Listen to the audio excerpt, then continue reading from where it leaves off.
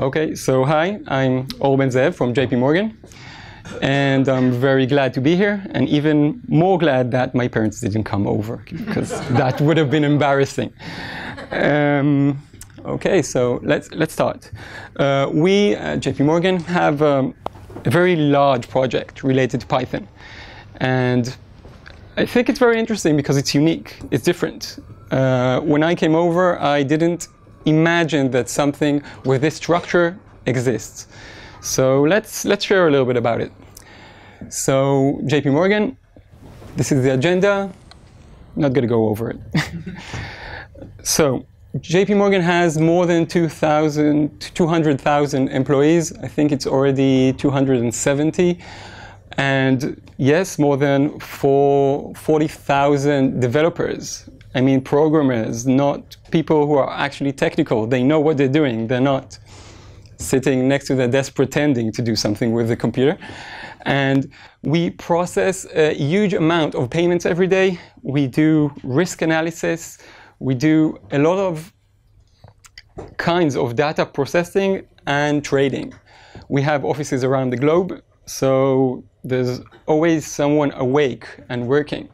So we need to be ready for that, for a project that can live 24/7 or be updated 24/7. So Athena, this is the project I work on. It's a pricing, risk management, and trade management platform. I think it's the biggest software running in Wall Street. It has thousands of servers and also thousands of developers. Most of it is Python.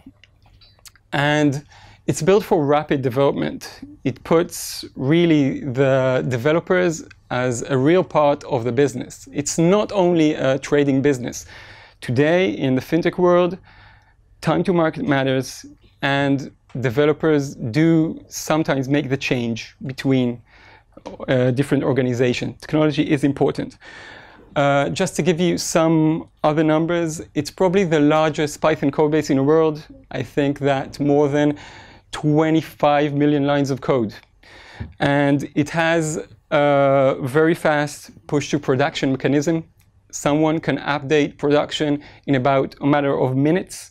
So during the trade, someone can do something. It's not something that you ship to production and hope it will reach in a month. And I think it has an average of 800 changes per day. 800 times we go on change production.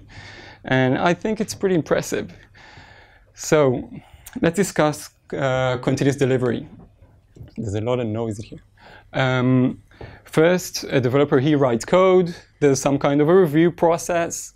And then we go into revision control. Something is being built. Of course, you test what you do. Till here, it's continuous integration. If you go all the way, push to production, that's continuous delivery. So you need the change to get into production and then deploy it. So then this is push to production, continuous delivery. Let's discuss this a little bit. So the most important thing in this kind of model is time to market. You want to be fast. You want to get there. You want to push the changes fast. It drives the user satisfaction up, because if I get a call or a developer receives a call and he says, well, I don't like this label on the button. If I don't have it, well, I'll tell him, yes, it's a 5-minute task. I'll just find the code. I'll make the change. I'll push it in. But we go to production only in 2 months. Well, he wouldn't be so happy, but I've done my thing. It took 5 minutes. And also, I will have to remember what happened, and if I maybe spelled something wrong, then it will take me, or maybe another developer will receive the task, and it will take me a long time to get back to it and get into the context. So my productivity will be much better. And also, but this whole process, usually if I have a program that ships to production once every 6 months. So everybody knows I have 1 month of regression testing. So people will be really sure that this is stable because people clicked on all the buttons for a month and they're really sure that it's okay.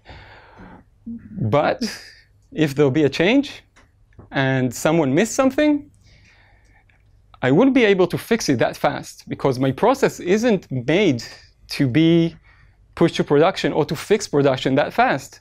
I'm used to really long release cycles. And all this, in order to provide hundreds of changes to production every day, you have to rely on automation because we want to change 100 times a day production, but we don't want to break it 100 times a day. We want our customers to be happy. We want this to be useful. And there's a lot of money in the trade. If we do something really wrong, we might lose money. We might be down. This has a big price. If Facebook will be down for a few minutes, then they will lose a lot of money coming from advertisements. But we might lose our customers' money. And we will lose a lot of credibility. This has a really high price. And also, continuous delivery is tricky with distributed systems. But yes, always deployments are tricky with distributed systems. But this is something you sometimes need to take into account. So let's discuss monolithic code base. That is, I think, the thing you don't know. Till now, most of what I said was pretty much familiar. So monolithic code base, it means all the code is in one global repo, one very big, very large repo, 20-something million lines of code. It's a trunk-based development. It means head of trunk is what goes to production.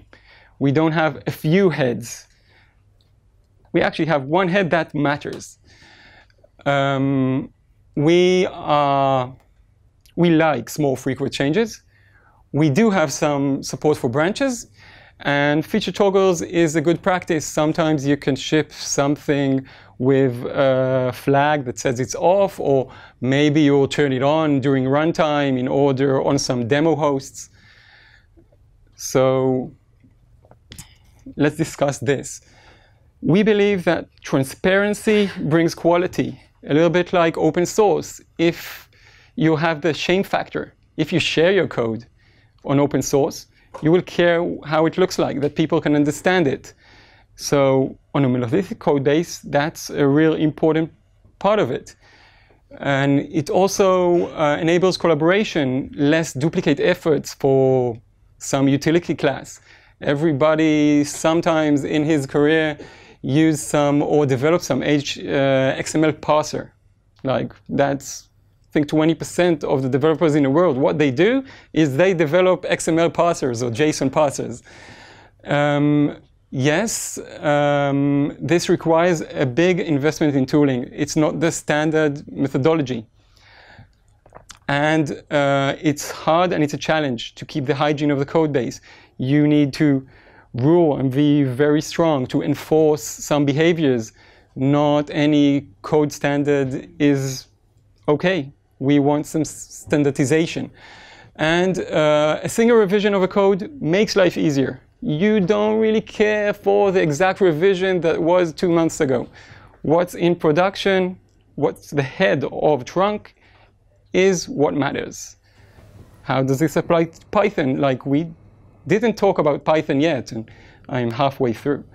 So Python is special in a way that you don't need to compile everything. When you change one file or one module, and it's on your file system, you are running the latest. You don't need C++, Java, linkage, and long processes. You actually run against what you have. So we focus our main constraints on code review and tests, as build won't break. Like, there's no build, so no way it's going to break. We have a lot of integration tests which fit the monolith code base model, because let's discuss the other option, microservices.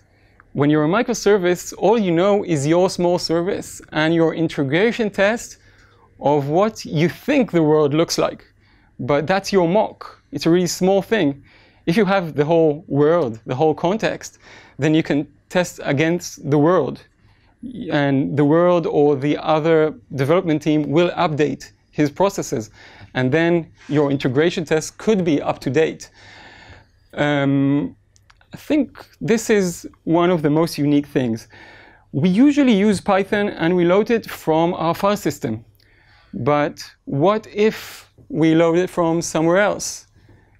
We can load it from, we load it actually, from a key value storage. Imagine Redis. Let's say you had Redis, and when the key is the path, and the value is the actual code, the Python code. So, and there are other key value storages, but it's actually behaving a little bit like a distributed file system. Whenever you will update the Python file, you will say it goes to production, then it will be there. The process will start, and it will use the latest and greatest. So actually, deployment solved. You can reach production in no time, technically. And you don't have to package it all in one big zip. You can have parallel processes of development. So even if we go 100 times to production a day, it's not that developers are waiting for each other. They can run in parallel. So continuous delivery, you saw the previous slide, but with Python, it's easier. We can do this. We don't need to build. We don't need to package. We got ourselves 2 trivial steps. It's much faster than what it would become in a long compiling building language. So how does it look like? A bit more code and technical. So if I have some key with a value, then I'll run lib bar, and well, yeah, I'll run the hello thing, and I'll get the print, the wonderful PyData print. But when I run against a database, I have another option. Let's say I don't like the print, and yesterday I had an awesome print. Everything works. I was happy. So I can launch the Python launcher with my timestamp and say, well, I want to run this as yesterday. And I can do that. In most systems, you can't run production as yesterday. You can maybe in SVN take the code as yesterday. In Git, I think you can't even do that due to the branching process. Sometimes you have 2 and you can't choose the current one from yesterday. So I think it's very special, and it enables a lot of things. So just consider someone taking the timestamps when all the regression tests passed and running with that regression test passed timestamp, and knowing that everything was checked and delivered. And a bit more details. So we discussed about fast updating production, but someone would have to test himself, because I write typos all the time. I wouldn't like to put my typo straight into production and someone giving me a phone call complaining that it doesn't work for him. So I want to test myself. So when I run against production, so let's imagine we have some kind of a main in A. So A will import B, will import C, will import D. Everything is trivial, a little bit like file system. But over here, I have a different model of layering. I can open a very large number of developer layers, areas, where I can open B, put it in my area, and change it. This is the actually change I want to push to production. So I'll test it, I'll run it locally. When I'll do O's developer layer, A will import B, and B will import C. And I'll get something like this. This will be my effective runtime environment.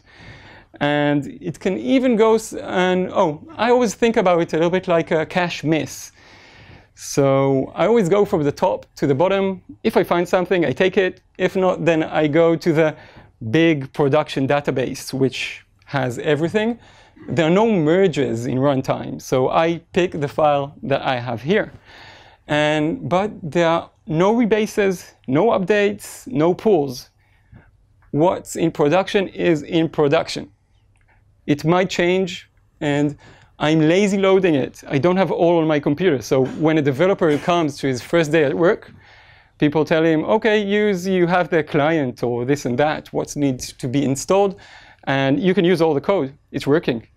It's very complex to get something working like that for a new developer on a very large and scaled environment. And I think this is being done very effectively. Sometimes, in some cases, there are groups and teams who need some more collaboration. They want a staging area. They want to share their code before it goes into production. So yes, you can work on one staging area, but sometimes it's not enough. So you can add more layers. So in this case, I'll add my developer layers on top of the shared staging. And what will be run is always the thing on top. So someone altered the main on A, and A will import B, B will import C, and C will import B for production. So production code, user developer area. This is developer area, staging area, and production code. All in one computer, like in one pretty effective query. So conclusions. Continuous delivery is possible at any scale, especially scale of a code base. There are ways which are not microservices. I'm not saying microservices are bad or wrong, but they are different approaches. Automation and fast feedback is important and critical to make better products and to enable push to production, as time to market matters for us, matters a lot. And things are much easier with Python. No build, things can be updated individually and can be loaded from key value storage. And well, it's not free, but it was worth for us. It is an imported system for us. So a few references. There is a reference from Google, and I think there's also some reference from Facebook somewhere dealing with monolith codebase and a codebase that all the company can access. And yes, we in Israel are growing our tech center, and we are hiring. So thank you very much. And if someone has a question, I'll be glad to answer. Do you have some time on stage? Okay, so questions, if, yes. How are your teams organized? Are they organized, do they have people with all different kinds of skills, or are they organized around a certain kind of technology, or? It varies and depends on the line of business. There are different lines of business with different org charts, so I can't, like there are a few different organizations dealing with this system. You say that different developers can run the integration simultaneously, independently, if I understand correctly. Yes. Then how do you deal with merge conflicts? It's a bit of an implementation detail, but I'll give you some hint. We have some kind of a layer between the developer and production where you push from. So you put it there and then you review. So you know what's the next upcoming change. You don't have a conflict on that. In which cases would you not recommend a large monolithic code base? It depends what you're looking for. It depends on the language. So it wouldn't be relevant in C++. So if you want C++, something that works on bare metal, maybe it wouldn't be the way. But for this case, you can add some binaries to the process that will be under the hood and get performance and change the logic, the more top layers, very rapidly. For which cases I wouldn't select that?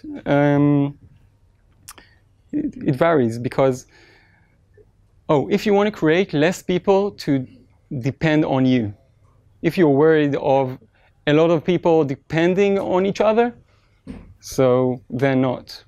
But it enables you to enforce some really small things for something not to be too important, or to know all the small environment you care about, but don't care about the world.